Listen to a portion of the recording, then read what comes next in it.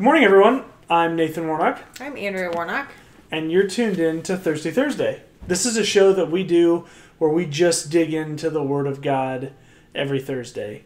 We take a passage of Scripture, we study it, we read it, we give you some context on the background of that Scripture, give you a little bit of application on what the Lord's given us as we've thought about that passage of Scripture and share that with you. Not so that you can take our word for it, but hopefully it encourages you to get into that passage of Scripture yourself, kind of cut it up yourself, dig into it at a deeper level, take that before the Lord and see what the Holy Spirit has for you. And that's the great part, is your application will be different from our application, right? We believe the Bible has one interpretation and many applications, depending on our life circumstances as the Holy Spirit moves in your life. So this month we've been taking a look at Matthew 19. We looked at Matthew 19 verses 1 through 3 in week 1. Then last week we looked at verses 4 through 6.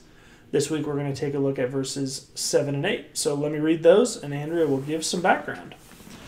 Matthew 19 verse 7 says, "They said to him, 'Why then did Moses command one to give a certificate of divorce and to send her away?' He said to them, 'Because of your hardness of heart, Moses allowed you to divorce your wives. But from the beginning, it was not so.'"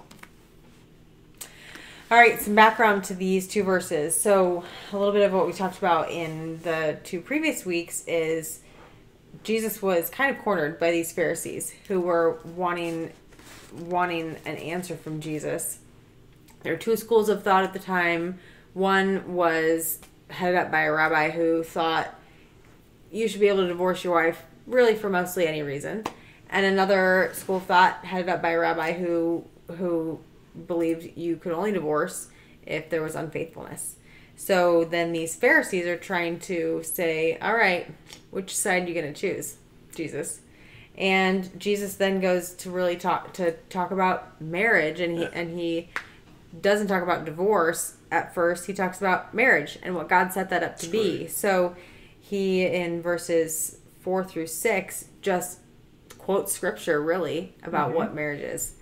So then in 7 and 8 he gets into divorce, and what he's saying is, I never set up divorce. Divorce was never a thing for me. So he's talking about Moses. Well, what does Moses have to do with this? Back in Deuteronomy, Moses set up laws for divorce, and so you can go back to Deuteronomy 24, verses 1 through 4, and Moses is giving laws for divorce and remarriage. And he's doing that because there were no certificates of divorce or laws of divorce prior to that. So the Israelites were divorcing, they were separating, but then the woman was left vulnerable because really she was just sent away. She wasn't able to remarry, which when back in those days when a woman was when she was widowed, separated, widowed, whatever, she was fending for herself and really kind of an outcast, right, of the community. And so it was very hard for her to have a livelihood and to care for herself, and if there were children involved, to be able to care for her children. So what was happening is these husbands were were throwing out their wives, but with no divorce law or certificate of divorce. So they were really left vulnerable, and their children as well. Did you want to say something? No, that's great. Okay. Really and then so that's what Moses has to do with this part of the scripture. And he's saying, but from the beginning it was not so. And that's not the way God had intended for marriage to be. He never intended for there to ever be divorce and remarriage due to divorce. So he's saying that Moses was the one that allowed for that in order to protect women, really. So then I'll throw it over to you, and you can maybe dig into that a little bit more and talk about some application. No, thanks, babe. That was great. Yeah, so let's start with Moses. So I guess maybe we jumped over, you may be watching this video and going, who's Moses, right? Jesus, I know. But Moses was the individual that the Lord chose to lead the Israelite people out of slavery in Egypt. So the Israelites spent about 400 years in slavery in Egypt to the Egyptians. And during that time, the Lord really established them as his people. Right. It was really a very interesting part in Israelite history if you go back and read in Exodus, end of Genesis and Exodus, where the Lord really puts them in a place where they're allowed to grow as a people group. I mean, they grow from essentially one family of a father and 12 sons to roughly 1 million people. Crazy. And they're allowed to grow in Egypt, and the Egyptian people at the time were so racist towards the Israelite people that they wanted nothing to do with them. I mean, they didn't try and intermix with them as far as romantically. They didn't try and get them into Egyptian culture. They just shoved the Israelites down in Goshen, which was a part of Egypt, and let them go. And eventually they grew to such a large number that the Egyptians were going, we can't be having this huge number of people. They're going to rebel, and so they enslaved them.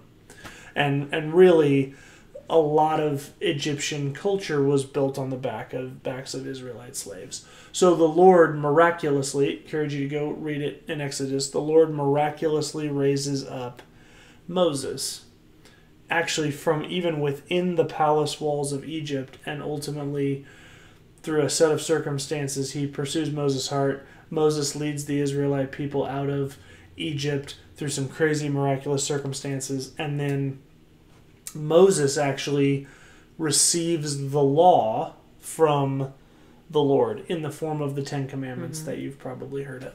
And then beyond that, the Lord set up a number of other rules and regulations, but also Moses set up a number of rules and regulations just as far as civil life, right? How's life? You know, it takes a lot to manage 1 million people. What's that going to look like?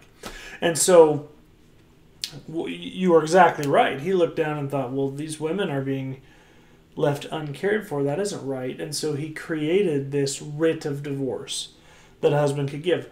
But I want to have you look at something. I'm going to read 2 passages, and I just want you to think about it.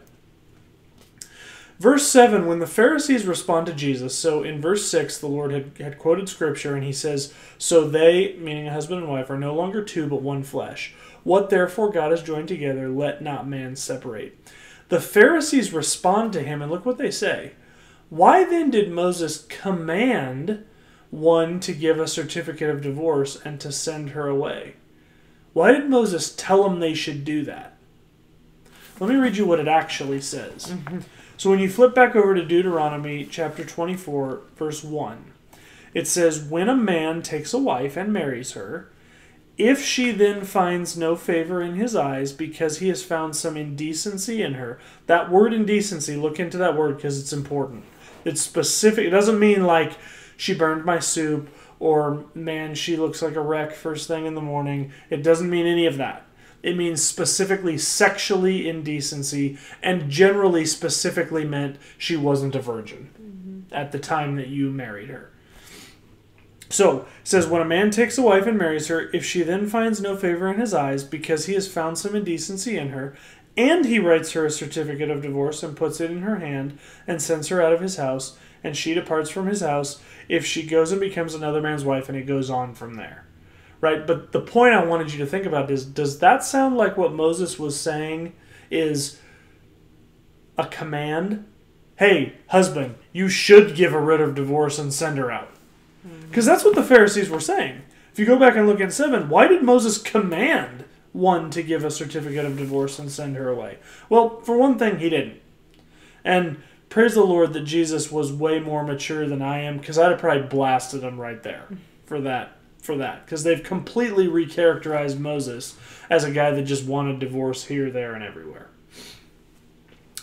And then Jesus does respond to him, and he says, because of, and this is the biggest thing in this section for me application-wise, because of your hardness of heart, Moses allowed you to divorce your wives, but from the beginning it was not so. He goes right back to the beginning. Mm-hmm. Right? Jesus keeps refocusing. They keep wanting to change the argument. Well, yeah, but Moses said. Right, but from the beginning. Well, but Moses did this thing. But from the beginning. Mm-hmm. Right? Marriage is an institution that predates sin. Probably the only institution that exists in 2020 that predates sin. So shouldn't we be going back to the beginning to see what marriage was designed to be? Guys, Jesus didn't, God, and then ultimately Jesus in Matthew, did not give any exception for divorce from the beginning. It's God's clear design that we take marriage absolutely at the highest seriousness, and that when we make that commitment, there's no turning back for any reason, period. Right? That doesn't mean next week that we're not going to talk about when Jesus sets out an exception. But again, I want to just redirect you to, from the beginning, it was not so. Mm-hmm. And let us be husbands and wives that set out to have a marriage that is reflective of God's design and gives glory to God in the way He designed marriage to be from the beginning. Mm-hmm. Any thoughts on that, babe? No, it's great. Yep, it's great. Awesome, guys. Hey, take a look at 7 and 8 for yourselves. Give us some thoughts in the comments below. If you have thoughts about, hey, this is what really struck me as I read that, or if you have application, right? If you're not comfortable sharing it publicly, shoot us an email and just let us know, hey, this is the application that the Holy Spirit really gave me. It so encourages us to hear what the Holy Spirit does in other people's lives, as well as we get in His Word together and seek His wisdom for our marriages. So thanks so much, guys, for joining us. Have a great Thursday. Tomorrow we're going to do Family Friday. We're going to keep talking about the stages of parenting. Love to have you for that. We'll write in the diary on Saturday, and then we'll be back for several fifth week shows. This is coming up here in a couple weeks. So Thanks so much, guys, for joining us. Have a great day.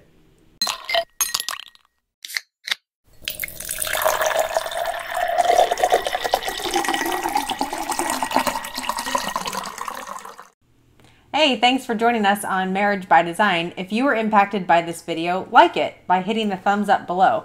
Also, don't forget to subscribe, and once you subscribe, hit the bell icon so you can be notified when new episodes release. Excellent. Also, one of the huge pillars of our show is interactivity between us and you. So we would love you to comment down in the comments below if you have thoughts about this video, or if you have questions or other things you'd like to see considered in the future. In addition, if you'd like, you can email us. That's marriagebydesignpodcast@gmail.com. We're also on Instagram @marriagebydesignpodcast, or you can find us on Facebook by searching Marriage by Design Podcast.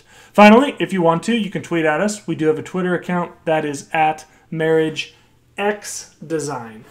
Thanks, and have a great day.